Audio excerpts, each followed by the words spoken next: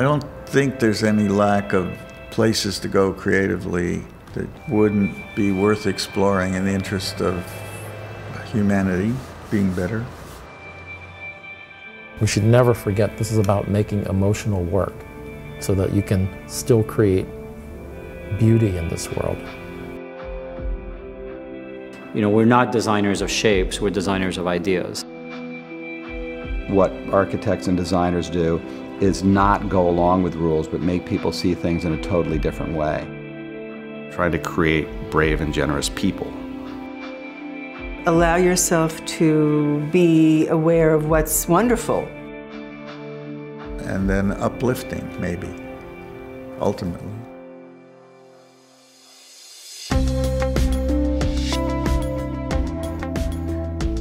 What's the brief? You have to respond to something that makes you gasp with delight. And you know it right away. You go, da, da, da, da, da, da. Whoa, that's it. Briefs are not handcuffs or railroad tracks or whatever overused analogies we can use. I think they're thought starters. For me, it is not a printed piece of paper. If we were to get a brief, the shorter the better. It has changed, the role of the creative brief. I don't think it's ever been as important as it is now. Simplicity is everything. The more concise and the sharper the point of view is as to what is the problem, the better the work will be.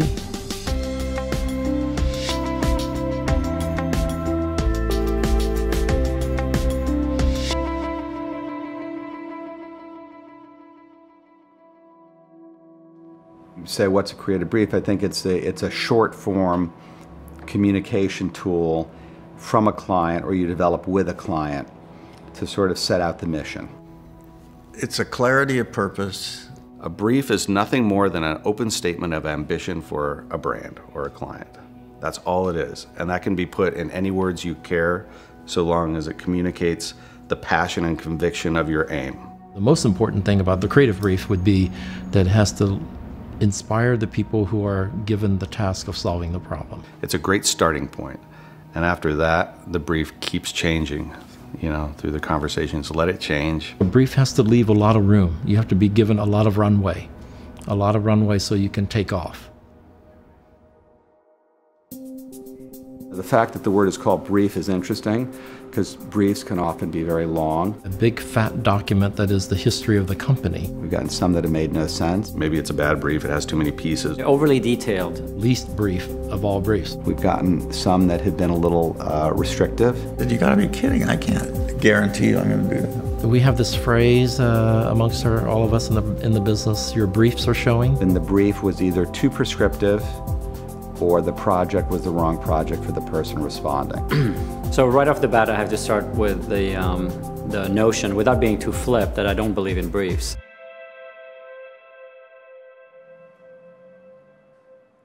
I believe in relationships.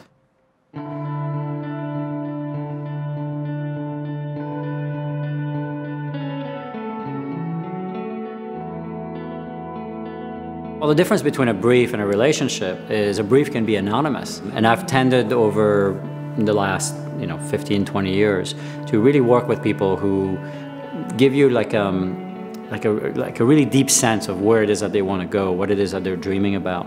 And that in turn has informed us on the projects probably more than any brief has ever done so.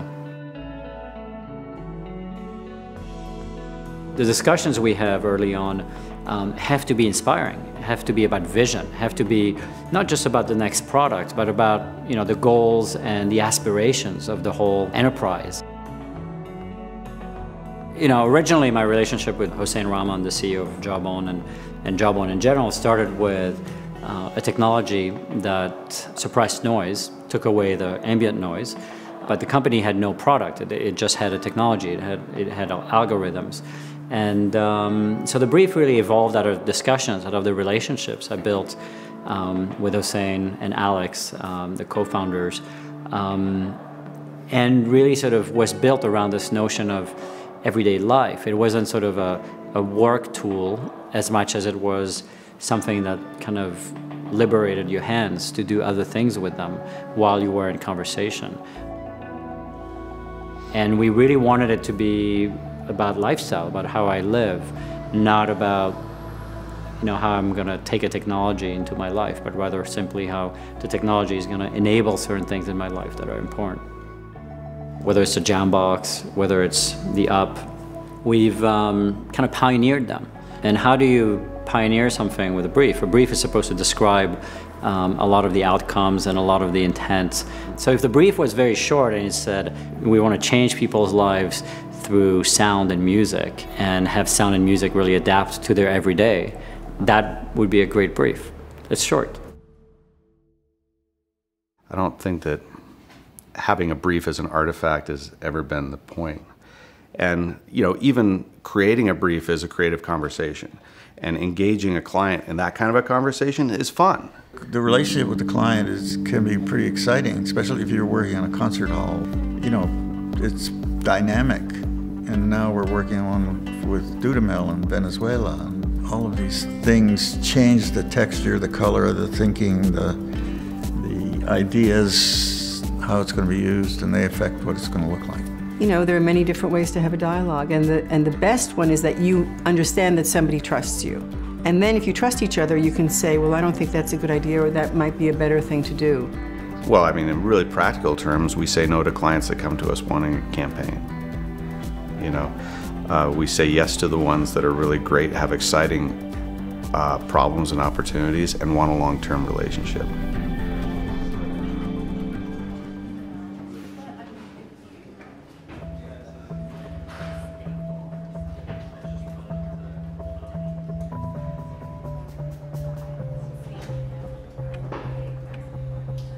When the job of being an ad agency was more about making ads, the role of the creative brief was simply to tell you what media you were going to fill and what kind of message you were going to put in it.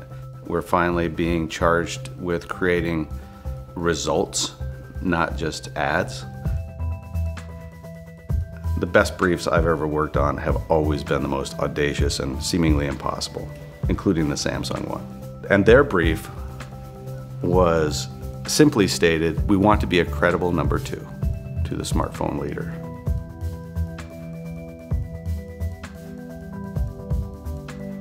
They came with a marketing problem. It wasn't like, hey, we really want to do a campaign to launch this new phone. The marketing problem that, as it was given to us, is we have the best innovation in the marketplace, which was true. Nobody knows about it, which is also true. And the only way to kind of push against their main competition was to be aggressive about messaging that they had taken the innovation advantage. Like, how do you get that message out there? And assuming that the first two things were true, which you got a pressure test, but it just so happened that they were. I mean, the GS2, which is the first phone that we launched, was the best smartphone on the market, because finally Android had gotten up to speed. They had the right number of apps, the functionality, the form factor, everything was better, bigger screen, brighter screen. So it's just like, okay, that's a great marketing problem. You have a better product and no one knows it. If it comes to us that clean, which is really rare, it's a very exciting creative brief. But who knew, in a year, and at least in public and brand terms, they were number 1, and now they're number 1 in sales. Audacious briefs, baby. Make shit happen. If you're saying this is the goal, you can measure success by a number of metrics. But we try and encourage it also to be a statement of, maybe what the dream is. Like a really deep sense of where it is that they want to go, what it is that they're dreaming about. I've put the duality in the brief, which is a deadline and a dream.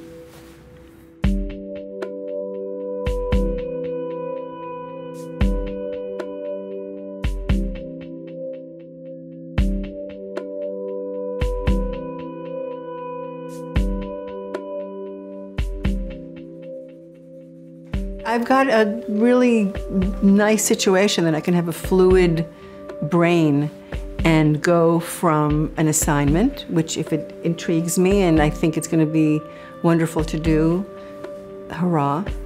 and then, or I come up with stuff, and that's more mulling and wandering around and letting the process of just being alive inform what I'm going to do. There's a kind of an opening of possibilities when you're working for children, and you really have to ask yourself what's important, because you usually get only 32 pages to do a children's book. And so you better really know what you need to say in 32 pages, which is not that much. The second book that I did, I wrote and I painted. It was called Hey Willie, See the Pyramids. And those were very short stories about my family and friends. And I found the essential me. I was able to go off on tangents and tell these strange stories and do the paintings and create the entire world and design the copyright page so it didn't look like a copyright page. The nice thing about the brief in my world is that it's both extremely pragmatic and concrete. There is a product, you will make a book or an illustration for a magazine. And then the brief is fantastically elusive and completely romantic, which is what of yourself are you going to put into this work that will make it something that anybody wants to look at? You got to trust yourself. You got to look at your signature and realize, for better or for worse, that's you, and that you bring a persona to the table. Use the projects you're given as a way to start to define how you think, how you differentiate yourself, what it is you're going to bring to each project.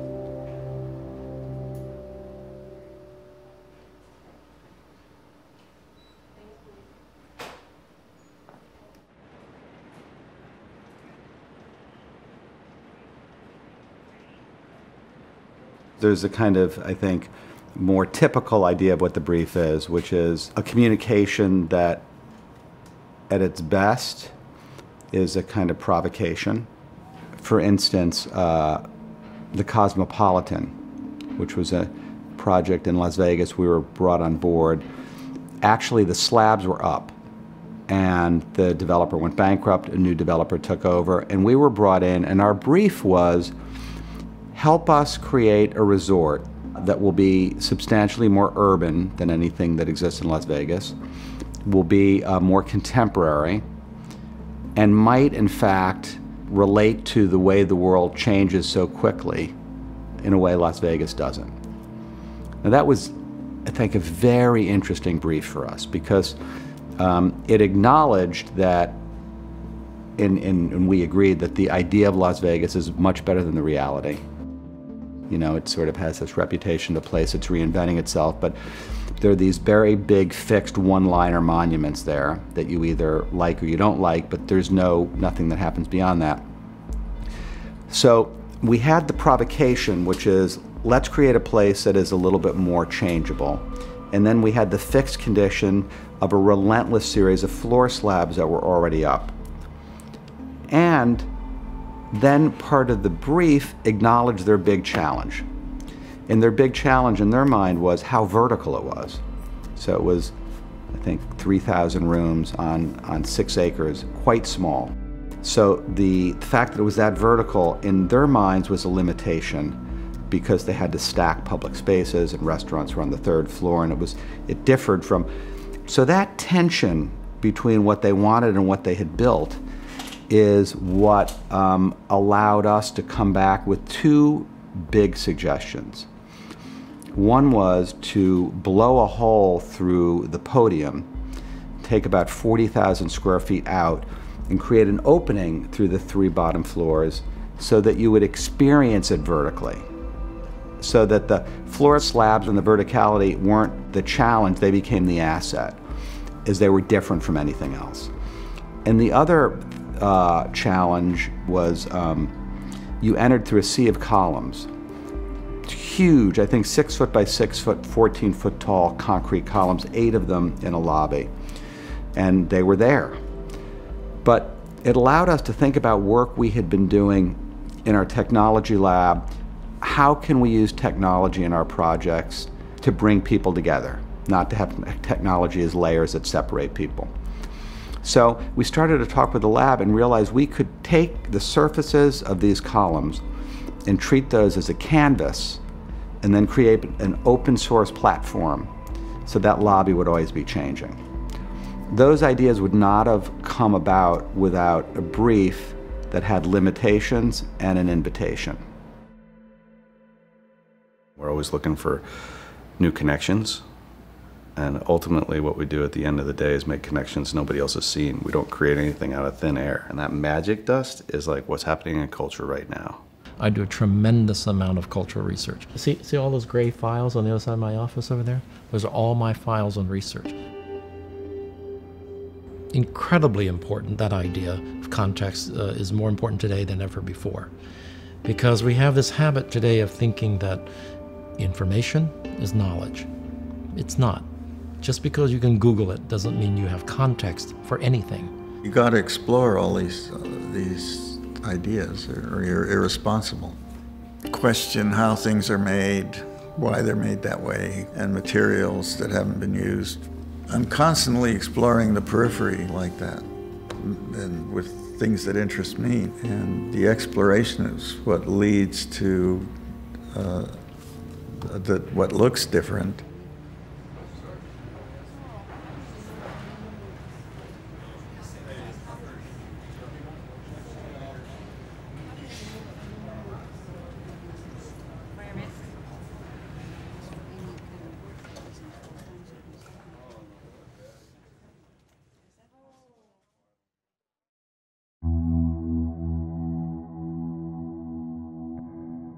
What we're going through now with the Eisenhower thing,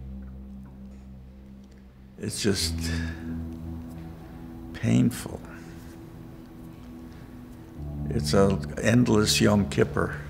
The original gesture was, we had a 4.5 acre piece of land in the middle of DC, surrounded by 3 fairly nondescript big buildings that housed departments that Eisenhower started: Voice of America, Education, and FAA. So how do you corral a site like that to put a memorial in it? Somebody made a proposal that it's like a Greek temple or something. You can do it that way, but that wasn't Eisenhower. You know, we've done everything on it in Eisenhower's words. So we've gone to great lengths to understand him, or who he was, and his life, and what he stood for. And it's really careful. I can dot every I and cross every T on every subject about it and prove that we followed that. Now, you may not like it, the conclusions, but, and not everybody's gonna like the same thing, but in terms of being responsible to what a memorial for this gentleman would be, we have been. He was the boy from Abilene. He talked about it. Abilene is the geographic center of America. So we came up with these tapestries in metal that are transparent that show Abilene. So that sets the context, and in the middle of it, we show Eisenhower as the general and as the president. That's in the brief. That's a written brief that we had to do that. The idea of the boy looking at his future came from a meeting with the family was there. And it's in front of the Department of Education, where there are events with school children on a regular basis, right there. To have a young boy, same size as them, sitting on a thing looking at, there's something about it that resonates with everybody. Now the self-righteous classicists who are fighting us are saying you're portraying him as a hick, and he wasn't that. And I'm saying you're calling all the people in the Midwest hicks. It's un-American. When you're an architecture student, the brief is God. But I've learned about the brief, whether it's verbal or written, it's our job to challenge it. The brief is probably, it's irrelevant from the moment that you've read it, you know? Because, you know, things are already different. We'll literally rewrite a brief like 6 times in the course of making the stuff. I think what makes a great project is a brief and a response that resonate but don't agree. Like, oh, well, you know, all the chairs in the mid-range that are doing well in Europe have, you know, foam backs to them. And this is exactly when I go, okay, that means we should not have a foam back, right? And what they actually meant is, yes, it should have a foam back. Well, you know, look where we ended up, right? One of the responsibilities of creative people here is to reject the brief if it doesn't feel right, if it doesn't feel inspiring. You just can't sit there passively and just take it and not put thought into it. So if the brief isn't true, then stop working on it. Stop.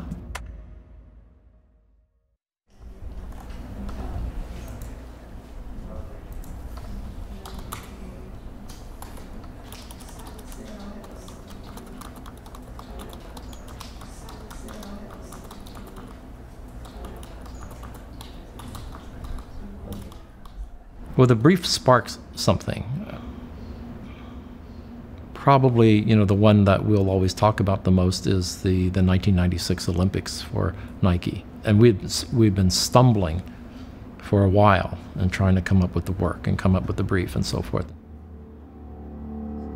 But then finally, sport is war, minus the killing. So that was the brief, and that set the tone. Now that was backed up by a summer long of interviews that we've done with the athletes where we knew, not just intuitively or instinctively, but we knew for a fact how they felt in their hearts about competition. And the brief is what gave us the kind of the guideposts in terms of the mood and the kind of work that we created.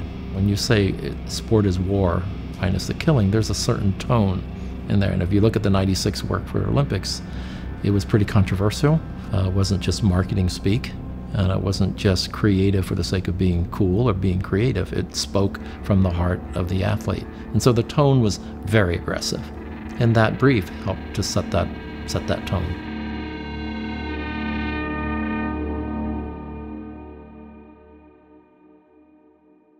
I think your creative energy always has to come at a problem with the objective of creating the truest thing. You always have to be protected by truth. You're naked. Without the truth, there's nothing left. Let's cut the marketing bullshit and just get to the truth. And then we can go from there.